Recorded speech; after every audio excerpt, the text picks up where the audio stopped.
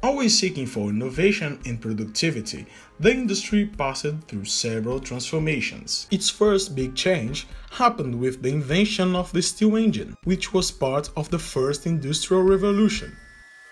Now, we are living the Industry 4.0. Its primary characteristic is the real-time integration. It gets information for the product in the factory until it is used by the client. So, using this information, engineers can rapidly change any aspect of the manufacture.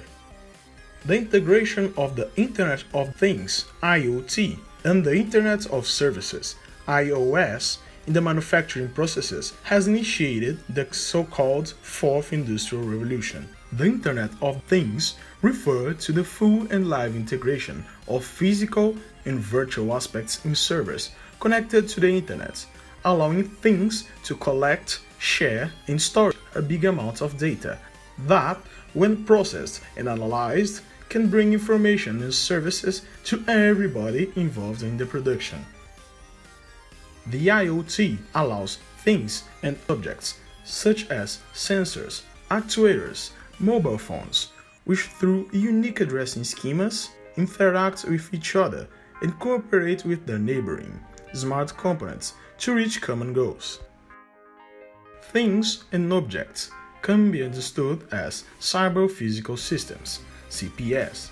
Therefore, the IoT can be defined as a network in which CPS cooperate with each other through unique addressing schemas. Application examples of the IoT are smart factories.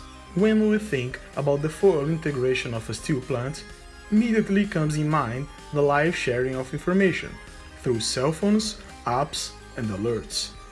An engineer, in a meeting or convention, could know what is happening in the casting machine and interact with the equipment through an app, changing casting speed, cutting sequence, water cooling rate, or the amount of mold powder used.